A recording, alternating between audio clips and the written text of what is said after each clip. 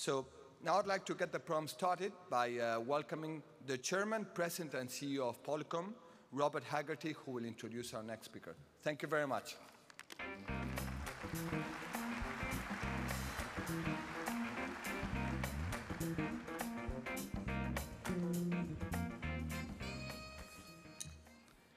Good morning, everyone. You know, as I was going back to my room last night, I was reflecting on yesterday. What a fantastic set of speakers. What a great day. I hope you all enjoyed it in this beautiful setting that we're all in. I have the pleasure today of introducing our first speaker. At the age of 22, Garry Kasparov became the youngest world chess champion.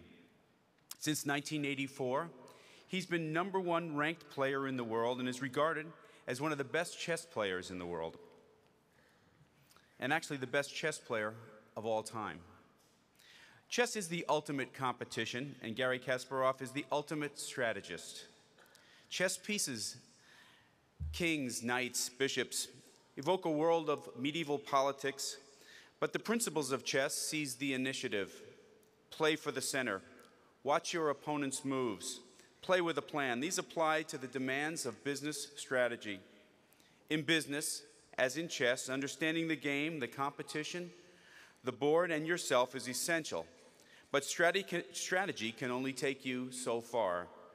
Often, only intuition can deliver an extraordinary breakthrough. It is intuition that helps you achieve your full potential as an individual and achieve superior performance as the leader of an organization. In his best-selling book, How Life Imitates Chess, Kasparov distills the lessons he has learned over a lifetime as the Grand Master. The book is a primer on successful decision-making, how to evaluate opportunities, anticipate the future, devise winning strategies in a global marketplace. He relates in a lively, original way the nuts and bolts strategy, as well as in subtler, more human arts of developing personal style, using memory, intuition, imagination, and even fantasy. As Garry himself says, decisiveness comes from the courage to trust your instincts. The more you trust, the more you will build up that intuition and the more accurate it will become, creating a positive cycle. Polycom customers have long emphasized the importance of building trust through human connection and collaboration in a global business, as well as the importance of seeing, hearing reactions of your opponents, your partners, and your customers face to face. As many of you know, less than 2 weeks ago, Garry announced that he's running for the office of President of Russia. Please join me in wishing Garry the best of luck in his political campaign and welcoming him to the World Business Forum.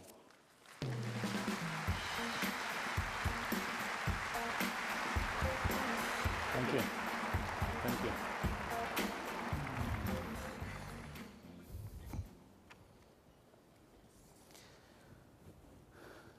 Good morning. It's early. I can see some people coming in. But in Russia, it's 4:30 in the afternoon. This time, jet lag has clearly worked to my advantage. I thought I would need to introduce myself a little, but it was already done. Still, a few words. We all know that chess has rarely made front pages here in America. Unfortunately, Russian politics appears slightly more often today. But things are improving in that regard, and I hardly ever hear, "Aren't you that guy who played the IBM computer?" But I have to confess that I use this trick when I face a nasty immigration officer asking about the purpose of my trip to America. When I exhaust all other options, I say, "I'm the guy who played the computer."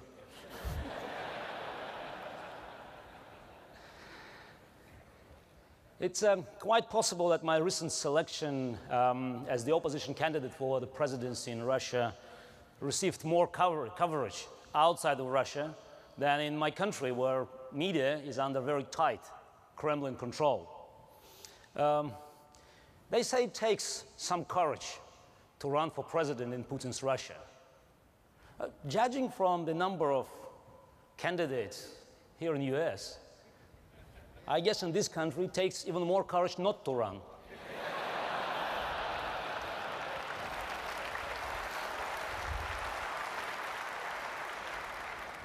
So perhaps because the game of chess is so strongly associated with intelligence, all my life I have been asked how I succeeded. And when I became the youngest world chess champion at age 22, there were many myths about my abilities, about my life, that I spoke 8 or 10 languages, I ate a special brain food, had a photographic memory, and saw dozens of moves ahead during the game. All myth, unfortunately. My wife Dasha can tell you that I'm capable of forgetting appointments and birthdays. And as for foods, I don't think the world is yet ready for Kasparov diet book. I have a photo from those good old days, and I'd like to share. Perhaps it should be titled "The Connection Between Wisdom and the Hair Loss."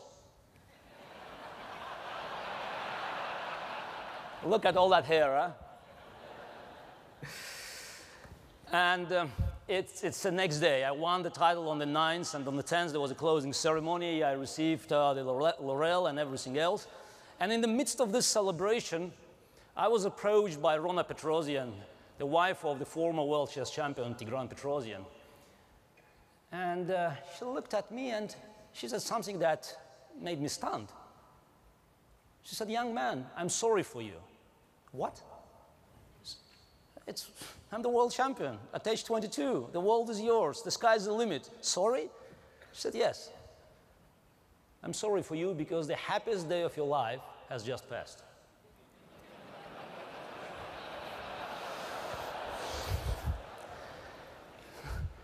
So the bad news is that she might have been right. The good news that it gave me a new goal to prove her wrong. As is usually the case, my secret was no secret at all. All success is based on combination of things. Talent requires hard work. Calculations requires evaluation. Good strategy requires good tactics to succeed. And many assume that chess players are very good, gifted in mathematics. But I have to tell you that in school, I strongly preferred history and literature. Okay, disappeared, okay. I'm getting upset. But I did recently write a book. However, not a diet book. And if I don't mention this book today, we will discover which is more dangerous, the KGB or an angry New York editor. Anik, hello. It's, as was already said, the title is How Life Imitates Chess. And it's not a recommendation to learn chess, although the game has a lot to offer. It's my attempt to break down the decision-making process. I'm trying to share my own experience as a decision maker and analyzing the tools that chess gave to me to make decisions and to analyze these decisions in other walks of life. And I believe that everyone, in every field, at work or in their personal lives, can benefit from careful consideration of their own mind and their own results and how these results were achieved. So I'm going to jump around here a little, from one side to another today, discussing everything from psychology, war in Iraq, and American presidents, from George I to George III. I counted correctly, huh?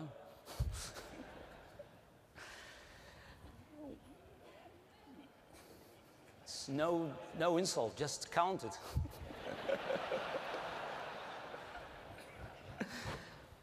When I retired from chess in March 2005 to move into politics, of course I was questioned about my style, because everybody knew I was an aggressive player. And people questioned, the experts, the journalists, questioned my ability to survive in this tricky world of political affairs. Your Theodore Roosevelt said to speak softly and carry a big stick. For most of 25 years of my professional career, I followed his advice halfway. My method was to carry a big stick. And if that didn't work, I came back carrying even a bigger stick.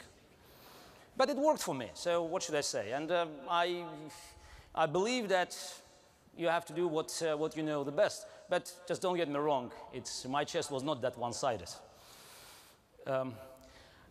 The reason I rejected the doubts about my ability to survive in this world of politics, because I knew that I always was good at reading what we call in chess demands of the position. If position demanded to be quiet and to defend, I could do it. Because at the end of the day, it's about winning or losing. It's not about displaying your ego. And I knew that I could learn the new skills. And I think we all can do it, no matter how little hair we have left. And second, what's wrong with being an attacker? Is it ineffective or just unpopular to point out that being aggressive is just as successful in business and politics as in chess?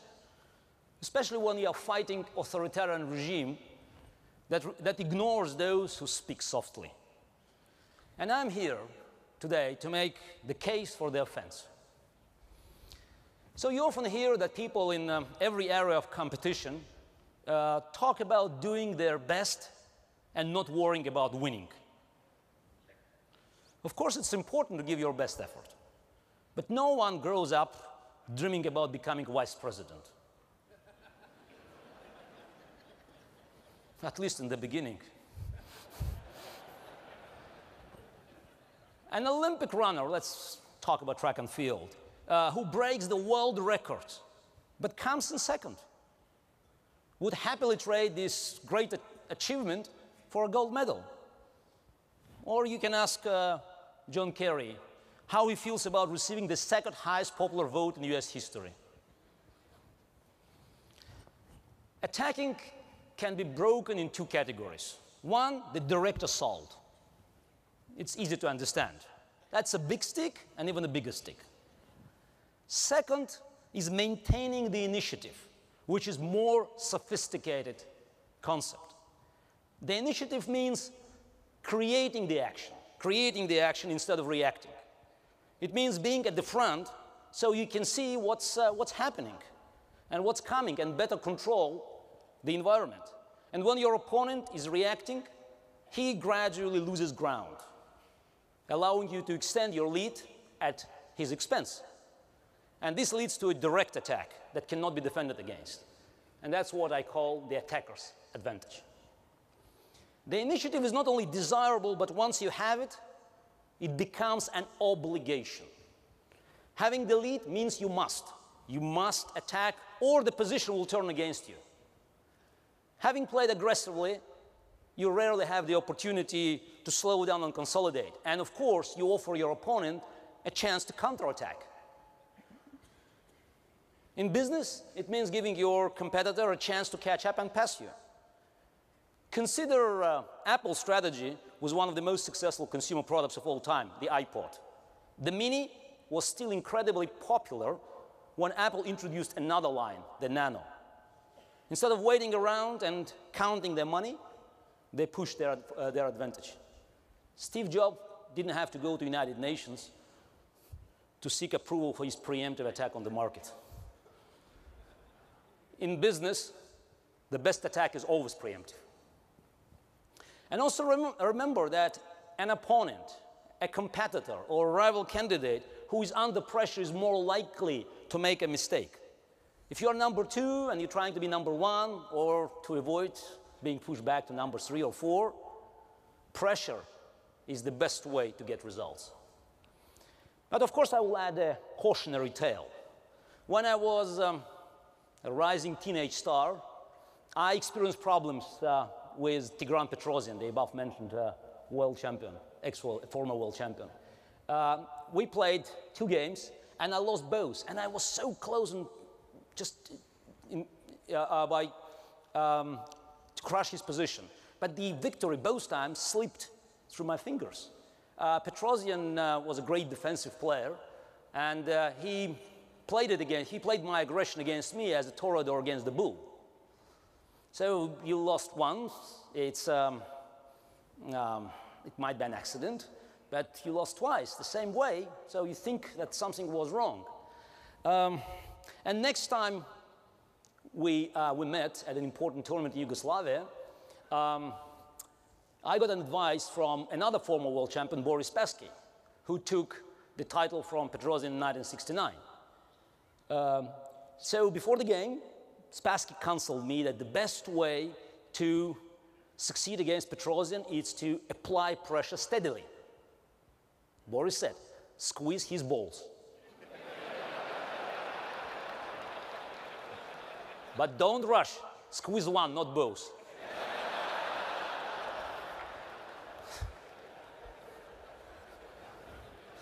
Of course, I won the game, and how could I not after receiving such immortal advice?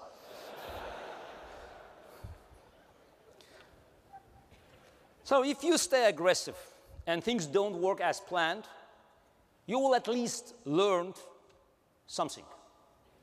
Mistakes of inaction, I believe that mistakes of inaction are psychologically harder to deal with. We always regret missed opportunities more than misplayed attacks. Of course, occasionally there are consequences so disastrous that sitting around sounds attractive. For example, let us not avoid the big issues and let us go directly to the war in Iraq.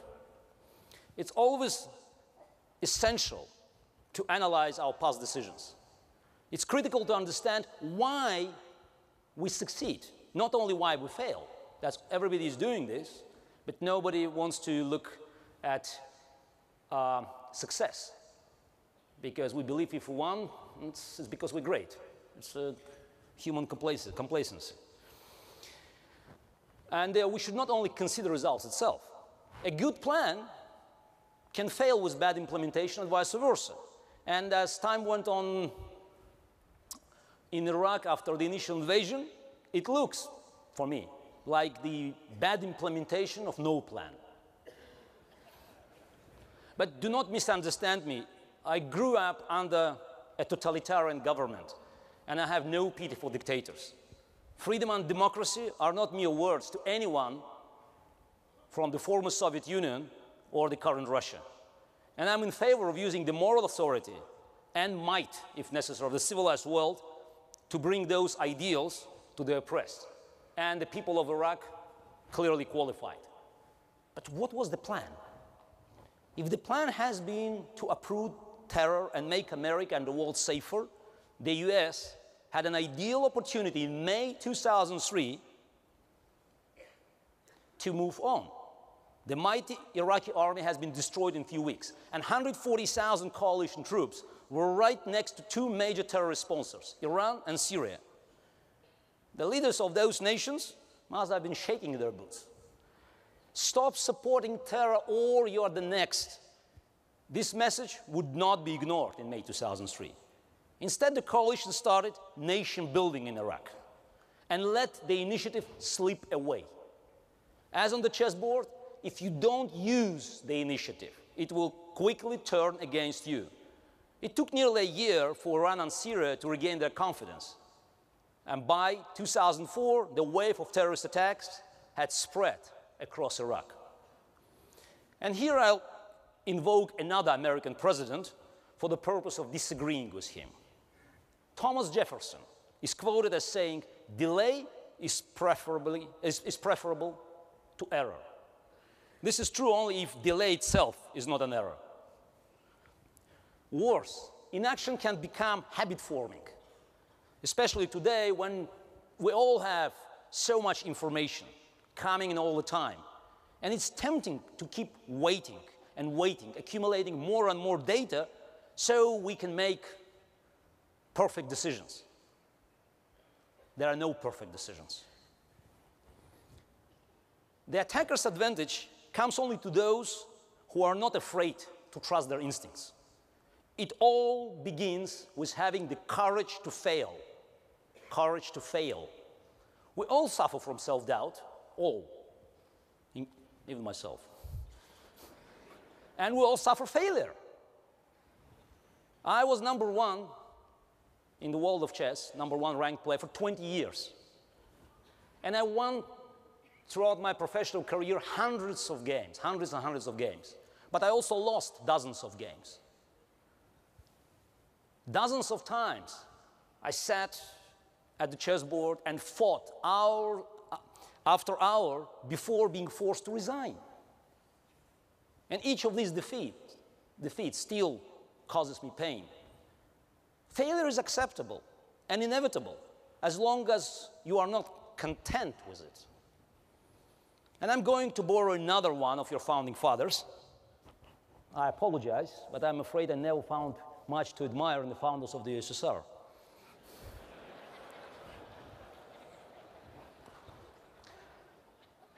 Learn from George Washington, who not only failed frequently, but was far from confident, at least in private. He resigned from militia several times over disputes with his superiors early in his career. And on the day he was selected to be commander-in-chief of the colonial armies in 1775, he had this to say to his confidant, Patrick Henry. Oh. From the day I entered the command of the American armies, I date my fall and the ruin of my career. Not the sort of thing you carve into a monument.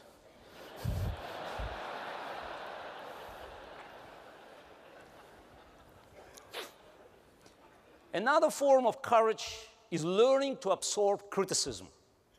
Not ignore it, but learn from it without letting it distract you. And listen to some of the book reviews. The characters are shallow. This isn't a kindergarten for amateur writers. Sentimental rubbish. Those were the words of authority for Ernest Hemingway, Rudyard Kipling, and Leo Tolstoy. I think they turned out all right. You must be self-aware enough to notice the effect criticism has on you. Does it make you defensive and more set in your ways? Does it depress you? Knowing your own mind helps you make better decisions. Emotions, not to be avoided, only controlled. Anger and stress can be directed into useful energy. Energy to prove your critics wrong. Don't whine, don't complain. Instead, plot and conspire. Plan and work harder than ever. It's okay to be angry as long as you're taking your range out on solving the problem. So now I want to move to the meat and potatoes. So to begin, let us look at the list on this slide. Any idea what these names have in common? Let's talk about innovation to start on a positive note. The Wright brothers flew a heavier-than aircraft in 1903.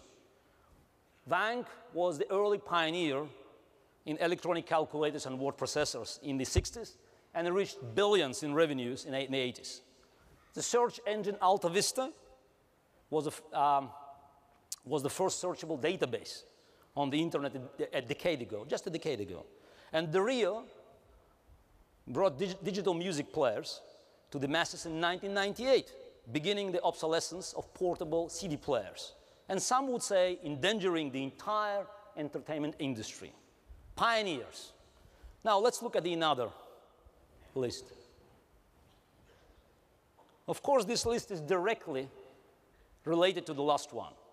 The first list could be called pioneers, and all respect is due them. But the first list, just look at this list again, can be also called things we do not do anymore.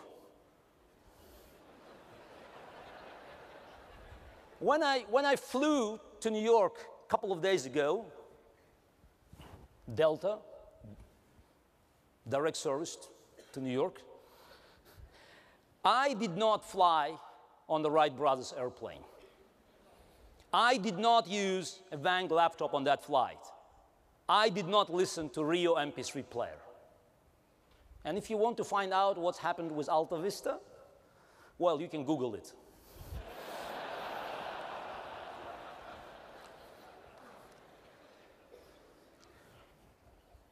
On this day, October 11th, in 1910, ex-president Theodore Roosevelt became the first US president to fly in an airplane. This plane, what an irony, actually had been built by the Wright brothers. So what's happened? Their breakthrough was probably one of the greatest inventions in the human history. But they did not believe it was good for business. They did not believe that the airplane can hold cargo and fly passengers long distance. They lacked the commercial vision to complement their technical expertise. But everything was changed by a carrier engineer with unique entrepreneurial instincts entering the aviation business. His name was William Boeing. Back in 1910, William Boeing didn't even know how to fly, and was living in Seattle, Washington, far from where most aeronautic research was going on in the East. Boeing didn't have the technical knowledge of the Wright brothers. What he had was a vision of the potential of flight and the ability to develop a strategy to achieve it. In the next few years, Boeing did several remarkable things to accomplish his vision of creating a commercial airplane business. Boeing paid for a wind tunnel to be built at the University of Washington so the school could offer aeronautic courses, so Boeing had human resources he needed nearby. In 1917, fighting to win a contract, he boxed up planes like pizza to ship them by train across the country to Florida, where the Navy was testing new aircraft. This was one of the creative tactics Boeing used to keep his vision and strategy alive. He continued to hire the most talented engineers and invest in research, even when there was no market. But when mail delivery and passenger travel, propelled by Charles Lindbergh, historic New York to Paris flight in 1927, created a real boom, William Boeing and his strategy of superior technology were there and waiting.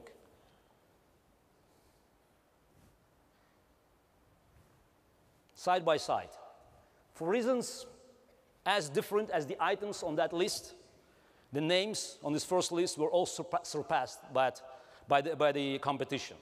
The common denominator is what I call the gravity of past success. Success can blind you to your own weaknesses, make you over-conservative or over-optimistic, and hold you back. So admire the names on the first list, but consider which list you would prefer to be on. Now let's apply our themes of courage and vision to the biggest picture of all. According to the latest issue of Foreign Policy magazine, 91% of experts believe that the world is becoming more dangerous for the United States today. Only 2% say safer. I suspect the remaining 7% were too frightened to answer. So how can we begin to think about a problem as big as the war on terror? Last year, I spoke at the centenary celebration in honor of to honor the great Austrian mathematician Kurt Gödel in Vienna. Gödel was as crucial and revolutionary for mathematics in the 20th century as Einstein was for physics. Several of his important theories have relevance outside of mathematics. One states that every system will contain a problem that cannot be solved from within the system itself. Cannot be solved from within the system itself. When known methods cannot provide solutions, you must examine your methods and look outside of the system to rise above it. After the First World War, we had the Versailles Treaty and the creation of the League of Nations. The League was a failure, and the unwillingness to accept this fact, led to the World War II. After the Second World War, we had the United Nations, designed to freeze conflicts and to avoid a mega conflict between nuclear superpowers. Now, after the Cold War, we again need fresh ideas, new organization that are based on a new global dividing lines of the value of human life and democracy.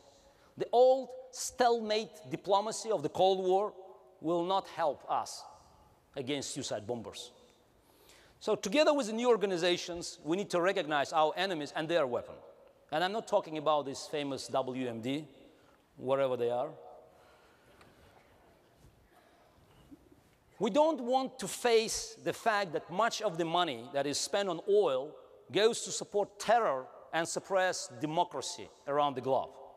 Iran, Saudi Arabia, Sudan, Algeria, Venezuela, and unfortunately, a key player in this oily political field is Putin's Russia. Seeing the bigger picture means realizing everything is connected. Putin badly needs oil revenues to sustain his grip on power. Russia sells nuclear technology to Iran and missiles to Hezbollah and Hamas via Syria. It leads to rising tension in the Middle East and to the high oil prices. And most of the Islamic terrorist groups are funded by Middle East oil money and can launch more attacks. They are fed by the civilization dependence on the 19th century device, the internal combustion engine. 19th century device. The Iraq debate has been reduced to black and white, which should be left to the chessboard, trust me. All we hear is, do we stay, do we go? Do we stay, do we go? But troop withdrawal should be considered only a small part of an overall strategy. It's not just troops, it's not just Iraq.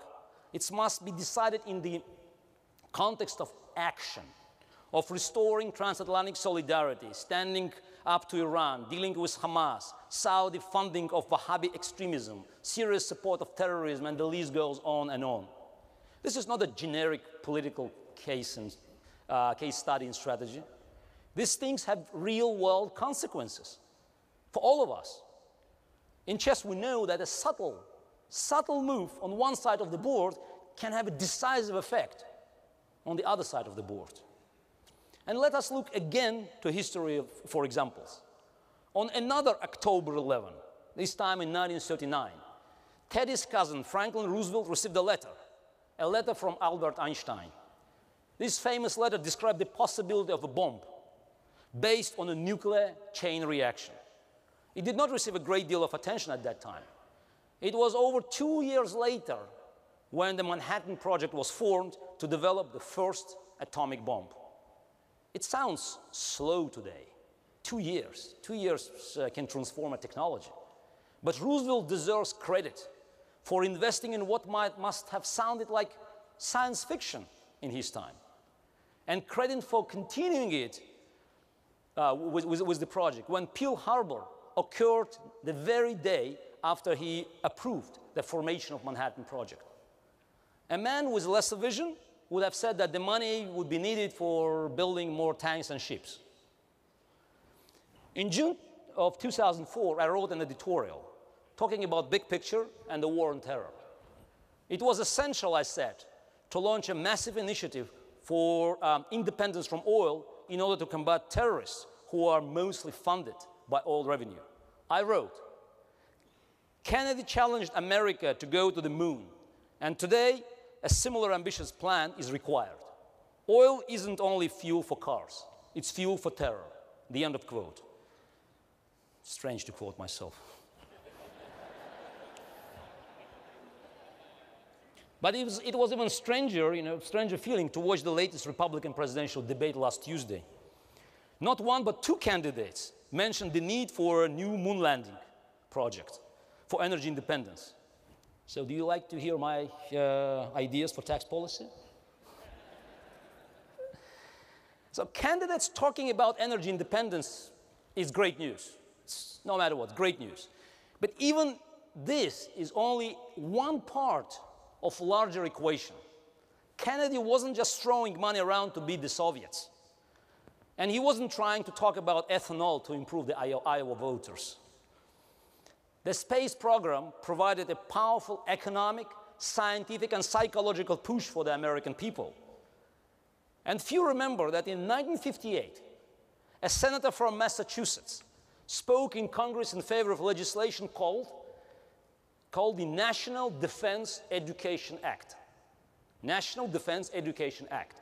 Then Senator John F. Kennedy said that the future of the United States was very dark if people cared more about sport events than science and education.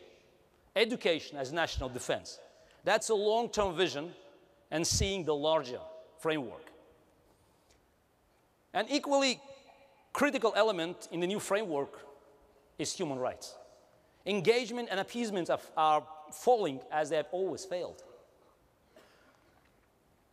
Hezbollah, Iran, North Korea, you name it, all continue to exist in a world of minimal accountability for the dangers they represent.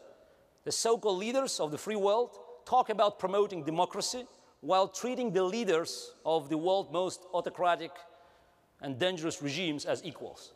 Today, the United Nations places countries like Cuba and Libya on the Human Rights Committee, guaranteeing a permanent state of inaction. Russia is made a member of G7. I still can't pronounce G8. G7 stood for 7 great industrial democracies. Adding Russia to the list makes it a mockery. So G7 supposedly was an exclusive club of democratic nations. But Putin is there despite his demolition of our democratic institutions. We need a new organization based on the global Magna Carta, a declaration of inalienable human rights that all member nations must recognize. Without enforcing our guiding standards, we're being dragged down to the level of the lowest common denominator.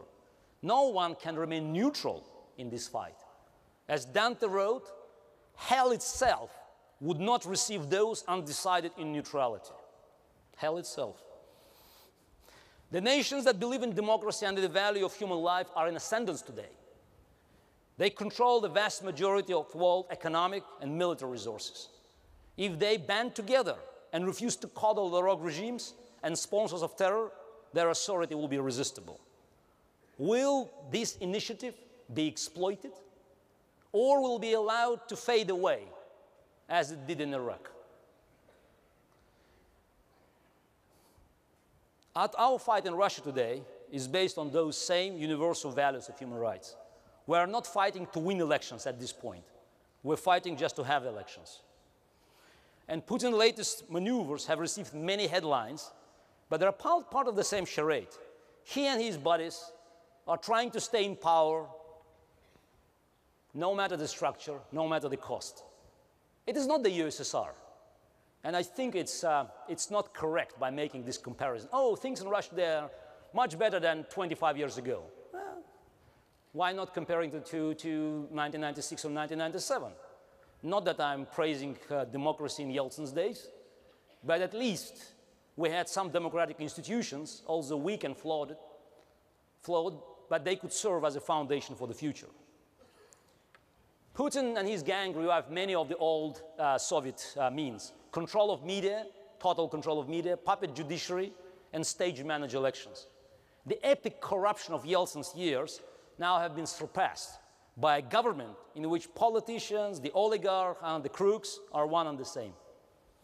Aristotle himself couldn't find a better definition of the oligarchy that we have today in Kremlin. Top Putin administration members chair some of the largest corporations in the country: Gazprom, Rosneft, Transneft, and again, the list goes on. You might even wonder whether there is a Russian term for conflict of interest. And this has serious implications also for foreign investors. The high price of oil and other Russian natural resources has kept things relatively stable, and many groups are making a quick buck by doing business under Kremlin rules. But there is no such thing as easy ruble when dealing with mafia. Even the largest foreign companies and investors are not immune, as Shell found out when Kremlin impolitely pushed it out from the Sakhalin-2 gas fields last year. Now, piece of advice: if you want to invest in KGB Incorporated, you must remember that they are very, very active shareholders, making even Carl Icahn pale by comparison. Putin in Russia is not corrupt. Corruption is the system. It's like a bizarre combination of Adam Smith and Karl Marx. State profits are privatized while expenses are nationalized.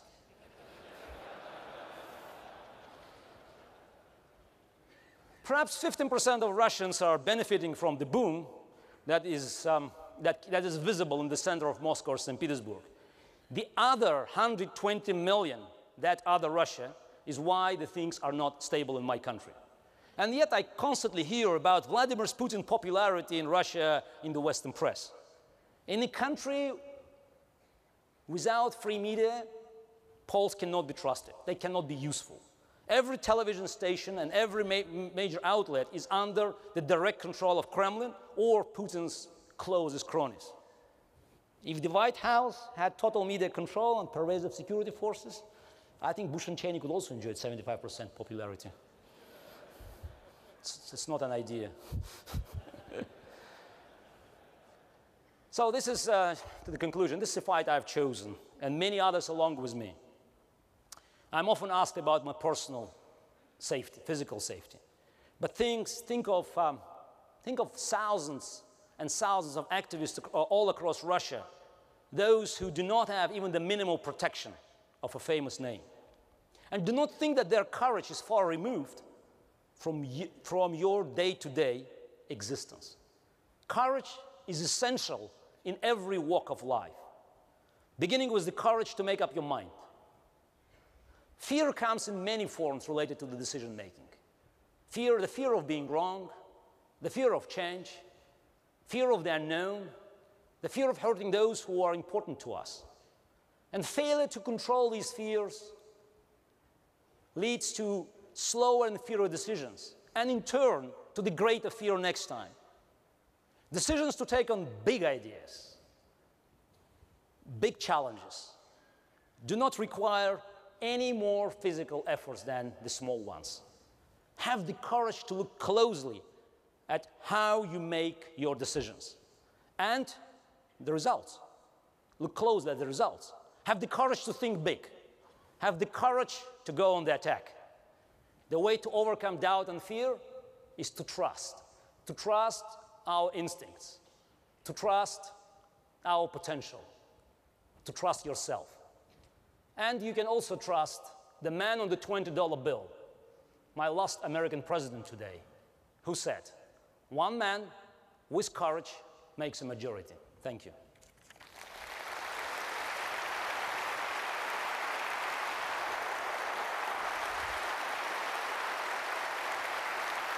Thank you. Thank you.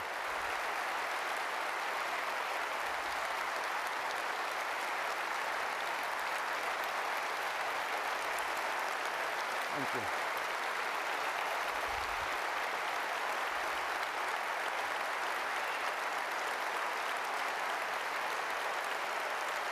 Thank you. Thank you. Where is my... Ladies and gentlemen, please welcome HSM Director Jose Salibi.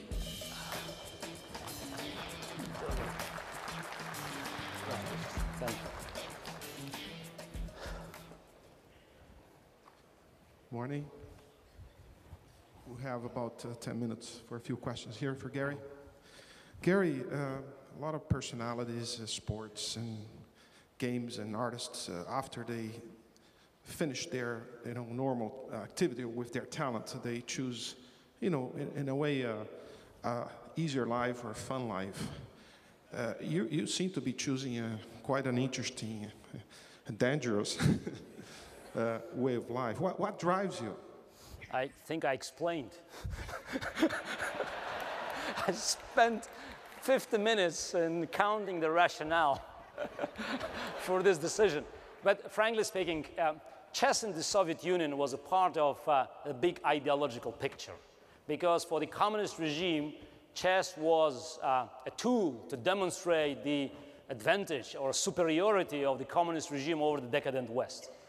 So that's why being a part of this game, and first the challenger and then the world champion, I wasn't engaged in political battles. And I had to take on Anatoly Karpov, who was the darling of the system, and fighting Karpov to a certain extent, I was fighting the system itself.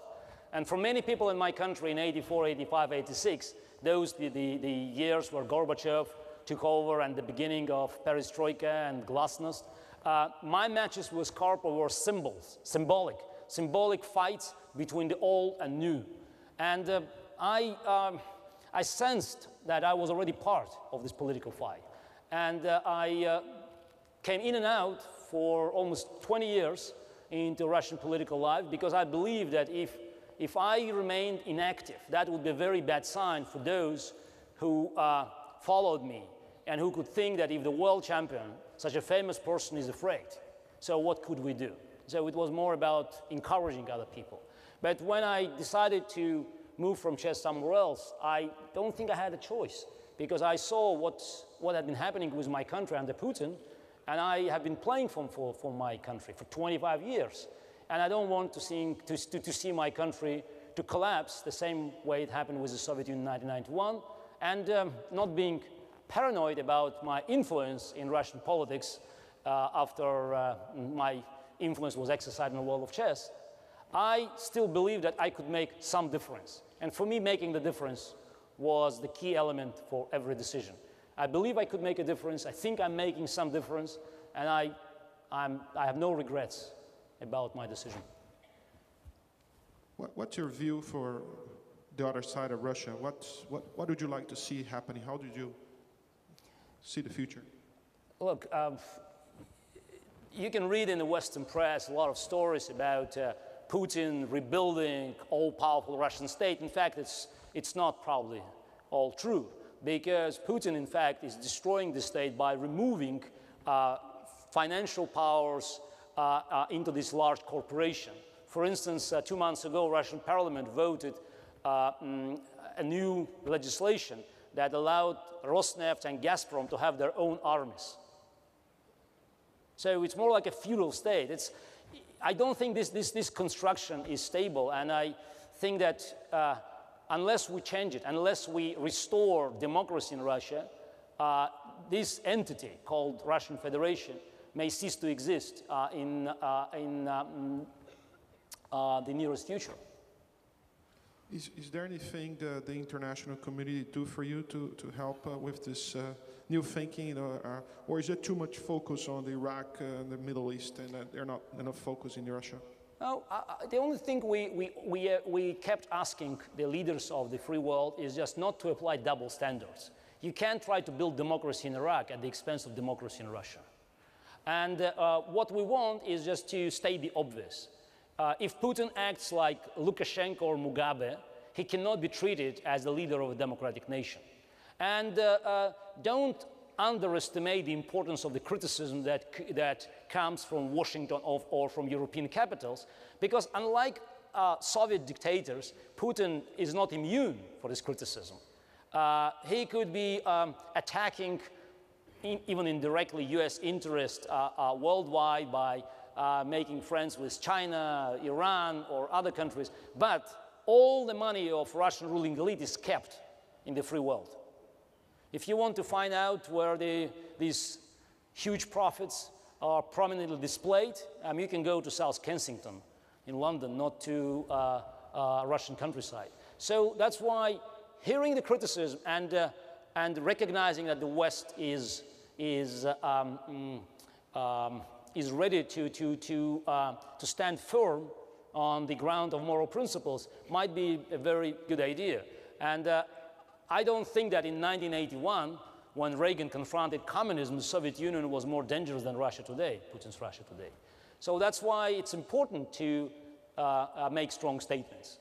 And you know, the statements like Kennedy's Ich bin ein Berliner or Reagan's tear down this wall had a tremendous effect on those who lived on the other side of the fence. How do they try to intimidate you?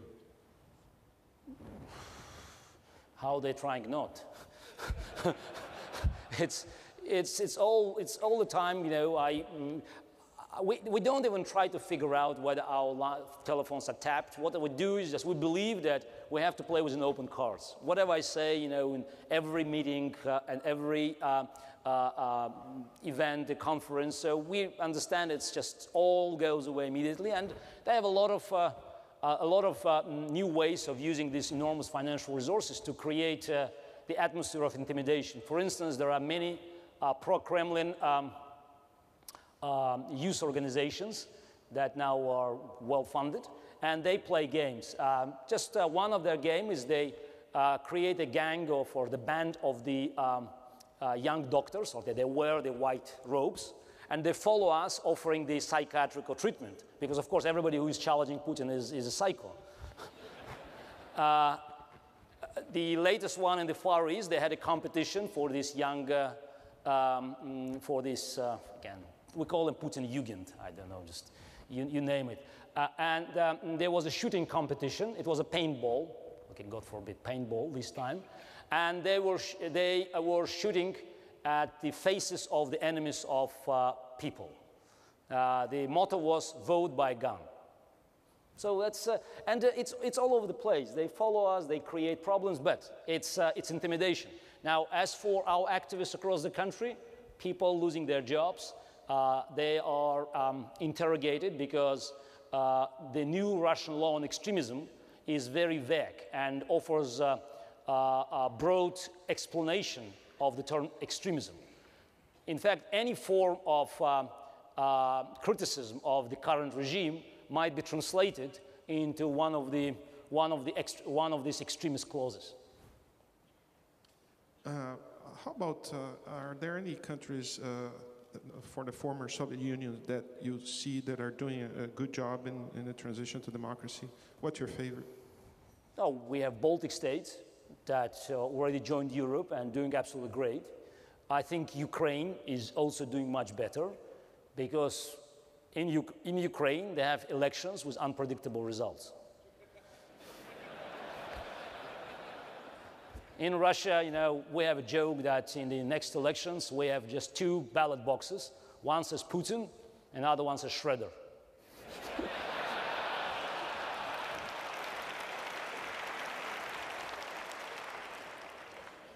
Gary, talk a little bit about your new book, How Life Imitates Chess, and can you elaborate on that relationship between life and chess? In fact, there is no relation. It's not about presenting chess as sort of the ultimate tool, you know, just and to have chess pieces used as the analogs of certain events in life. It's about decision making. It's what I learned as a chess player about my own decision making formula. And if I have to just mention a few important things in the book is, A, I'm against generic advice. I do not believe that people can follow generic advice and to become better decision makers, because decision making is as unique as fingerprints or DNA. And first, we have to be, it's about self-analysis. It's about objectivity. It's about finding out what you do best. Some people are very good in analyzing the data. They're very good in details. I'm not. Some are much better in intuitive analysis of the big picture.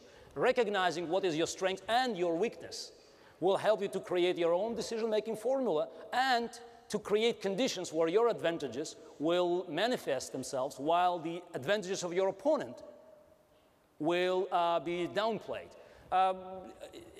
The success can come from very different forms of decision-making. In tennis, you can have a player with a very powerful serve who is rushing to the net. Or you can have someone who's playing from the back line. Both could be number one. It doesn't matter. Yeah, which strategy you are using, providing you are most comfortable with the strategy. And I'm explaining how I learned about the nature of my decisions. And I'm explaining how I applied my chess knowledge to the other areas of life. There are many examples from business, from politics, from military history, where I try to apply this general knowledge that I accumulated into the concrete situations. And I hope that this book will establish a dialogue with the reader who can find out what is important for you, because your decision-making formula is absolutely unique. And you know, drawing some useful experience from another person might be productive, but also counterproductive if this formula contradicts your own your own beliefs. Gary, congratulations for your lecture and your participation in the World Business Forum, and I would like to thank you for your courage to make Russia a better place and consequently to make the world a better place. So thank you very much. Thank you very much. Thank you. Thank you. Thank you. Thank you. Thank you. Thank you.